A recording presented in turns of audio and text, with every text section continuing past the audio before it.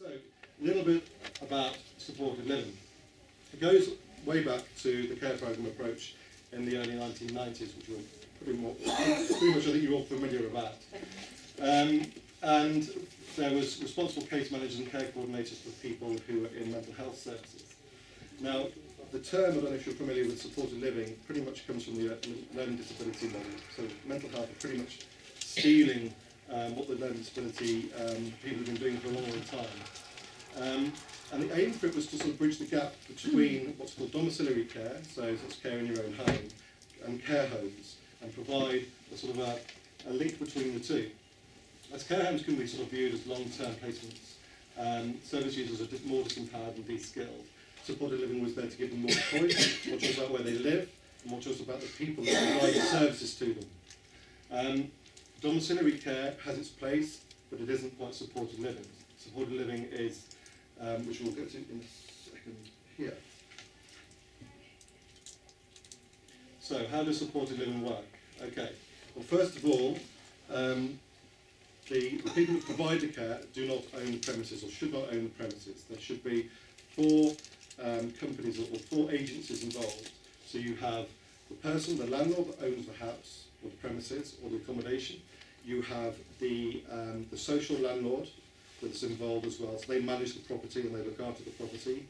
And then you have the care company that's involved as well. So the care company are the people who provide support to the service users. And the 4th person, or the 4th agency that works with the service user is, of course, the community mental health team, or the commissioning body behind that. So we see the care company will work as the registered social landlord. I believe that term's dying out now. It's just going to be registered landlord. And the registered landlord will sublet the accommodation from the landlord, if you know what I mean.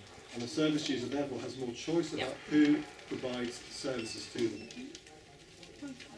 The good thing about that is the service user also has tenancy rights too. So what's the referral process? Okay, well, it's very much no different from any sort of referral process that you have into services at the moment. So you get a phone call or you get an email from the care coordinator saying, we have this individual, we need you to provide a service to them. So the most important part of this is the assessment process. So you're identifying exactly what this individual needs. And you're talking to the right people. You're talking to the MDT, you're having the meetings, you're collecting as much information about that person as possible.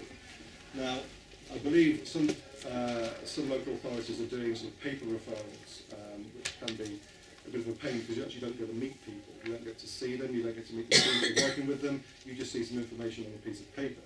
For me, that never really works that way. So after you've had the meeting with the team and you think, yes, we can offer this person a service, the individual should really visit where they're going to live and have a choice about where they're going to live. Following that, if he's happy or she's happy, the care coordinator meets with the commissioners and says, right, we need some money, please. And hopefully, if that all goes through, funding is agreed, you have to develop that care plan for that individual for the moving on time. So that could be things like transition visits, or day visits, overnight visits, to meet the team, meet the people that are going to be providing the support. Following that, a move-in date, and then eventually into the home and the support process begins.